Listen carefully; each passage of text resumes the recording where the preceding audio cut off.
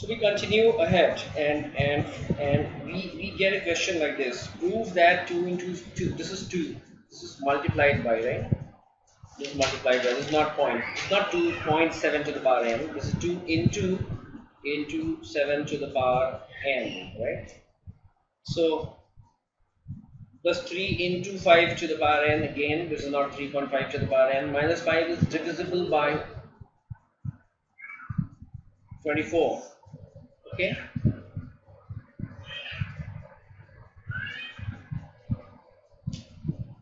okay.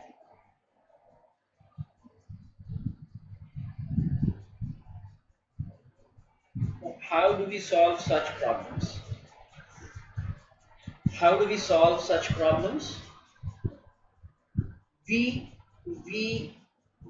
follow the same procedure, right? Here your statement Pn is what? Statement is that 2 into 7 to the power n plus 3 into 5 to the power n minus 5 is divisible by 5. This is your statement, right? Okay, get the point? Now what do? What have we seen? We have to prove that P1 is true. That is the first thing that we do, because that sets the trigger, right? So what happens is we say that P1, which is what? 2 into 7 to the power 1 plus 3 into 5 to the power 1 minus 5 is divisible by 5, right? And we see this is 14 plus 15 minus 5, so is divisible by I'm sorry, it's not 5, it's not 5. The question is, it is divisible by 24, so by 24, okay?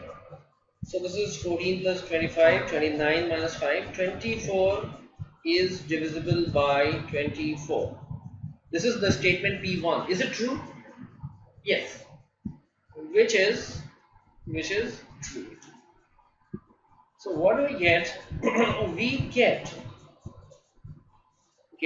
that P1 is true. Correct?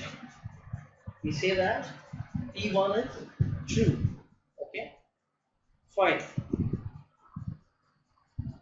What next? We assume that. Let us assume that. Let us assume that Pk is true.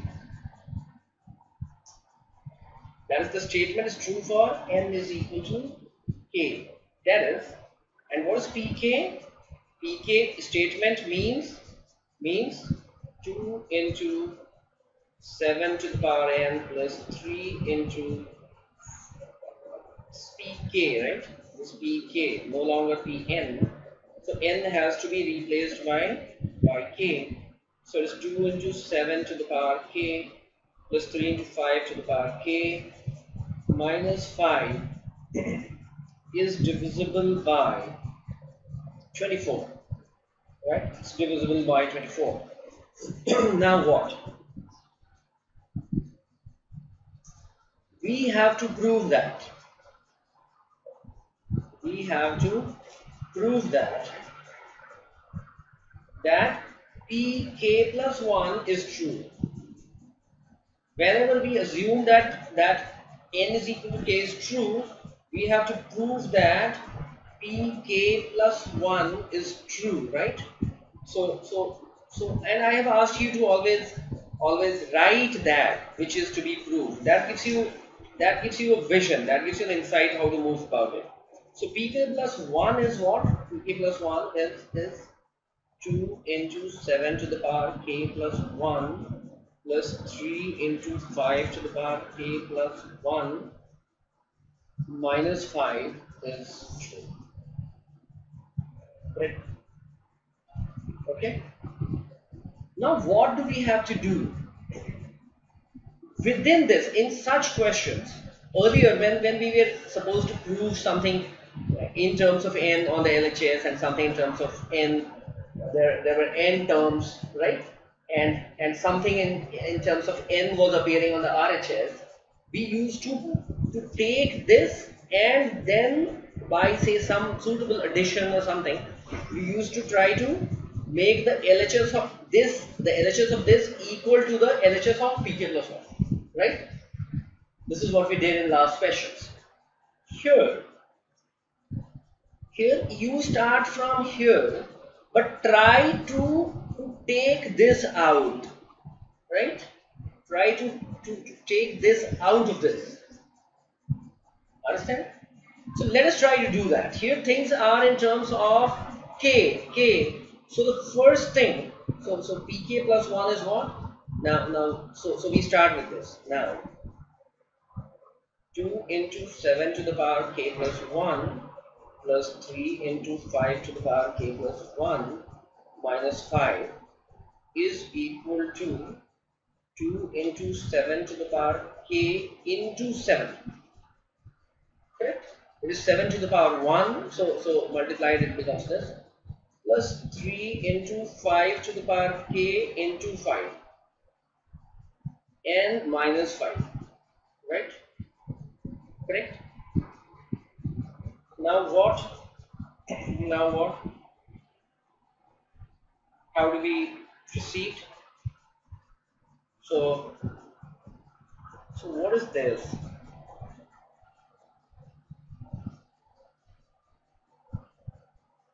I need this. This is 7 times 2 into 7 to the power k. While here I need only 1 times 2 into 7 to the power k, right? So what do? I write this as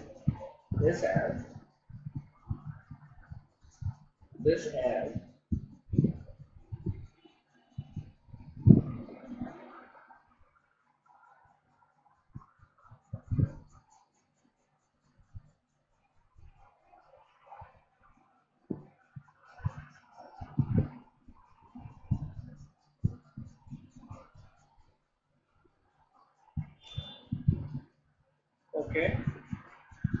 So we write this as, there are two ways to proceed. One of the ways is that this is 5 times this. This is 5 times this. Correct? Okay? 5 times this. So I take a 5 times this here as well. So what I do, I take 5 times 2 into 7 to the power k. What is left out? This was 7 times 2 into 7 to the power k. So I am still left out with 2 times 2 into 7 to the power k. Is that clear? No? Not clear? Not clear? What have I done? Here I have written this as let me do it in a different color. So what do we have? We have 7 into 2. So 2 plus 7 is 7 into 2 into 7 to the power k is 2 plus 5 into 2 into 7 to the power k, which is kind of this 5 into 2 into 7 to the power k plus 2 into 2 into 7 to the power k. Understand? This is how I bifurcated it. Plus 5 times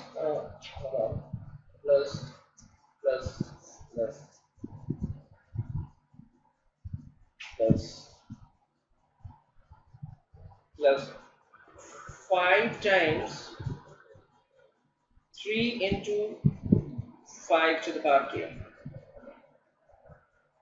Get that? That's okay. Now what? What is this? Minus 5 times 5.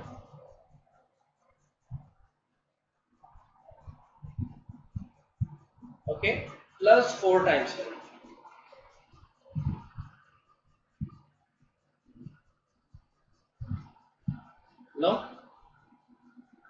Why did I do that? Because just move a step ahead. I want to pull this 5 out of it, and I want this within. I have to use this somehow. I'm sorry, not this. The truth of pk has to be used. Okay, I cannot proceed without that. So if I pull out 5 here, I get 2 into 7 to the power k plus 3 into 5 to the power k minus 5. This has to be incorporated here. Understand? Otherwise I won't be able to solve it. Then what do I get? Plus 2 into 7 to the power k plus 20. Correct? Did we get that? Okay, fine. Now let me make some space. Now this is true, is it not? This is divisible. If this is divisible by 24, it means it can be expressed as 24m. No? If it is divisible, and we have assumed it to be true, so this is safe. 5 times 24m plus what is this? This is 4 times 7 to the power k plus 20. Okay?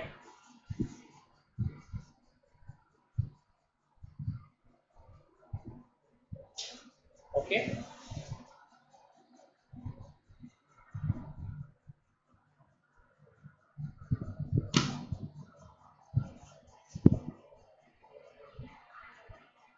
So I'm okay with this. Now I have to check whether this is divisible by 24. Correct? Now there's a thing called binomial theorem. Okay? Which maybe you have not studied now, and I'll be expanding it with the help of that. So this becomes 5 into 24m plus 4 times. This expansion is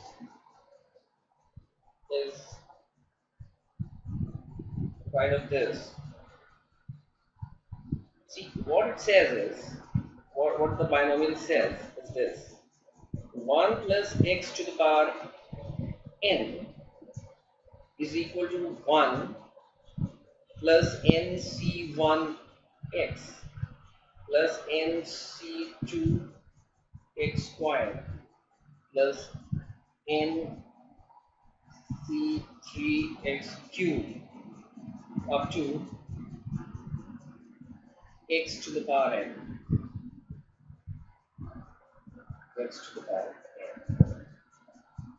This is nc, say r, is n factorial divided by n minus r factorial into r factorial. Okay? What is r factorial? What is 2 factorial? We start from 2, reduce it, reach till 1. So 2 factorial is 2. What is 3 factorial? It is 3, reduce 3 by 1, 2, reduce 2 by 1, 1. This is equal to 6. Right? This is equal to 6. Now, what if it is 4 factorial? It is 4, reduce it by 1, 3, reduce it by 1, 2, reduce it by 1, 1. This is 24. This is what a factorial is. Okay, you learn this when we do the permutation and combination, and combination chapter, and combination chapter. And we learn this when we do a binomial theorem chapter, right? When we do the binomial theorem chapter. But don't be scared, right? They are easy to understand. So you understand, instead of x we have 6, and instead of n I have k. So I can write this as 1 plus n, not n, it has to be,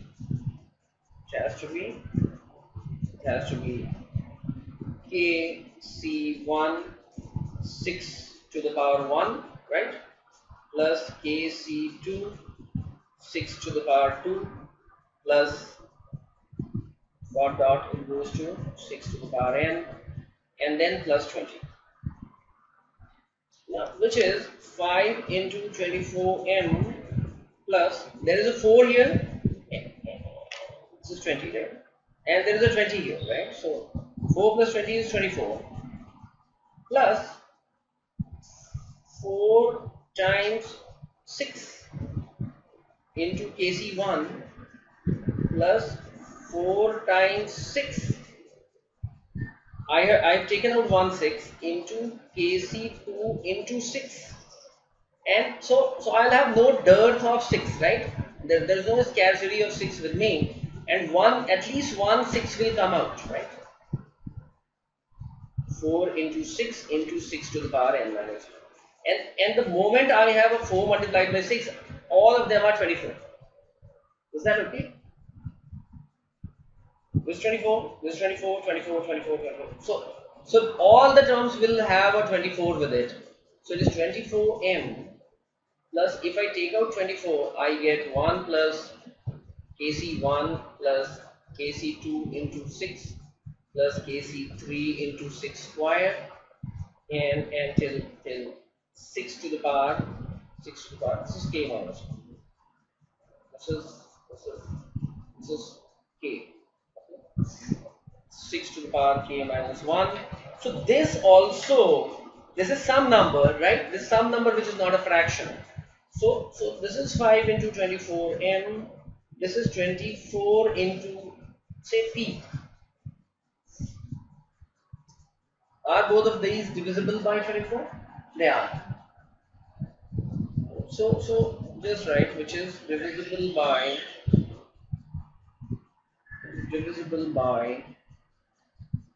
24. Get that? This is divisible by 24, and hence is the whole thing is divisible by 24. And as I told you, there is a last statement that is to be written. Hence, by the principle of mathematical induction, the statement Pn is true for all natural numbers,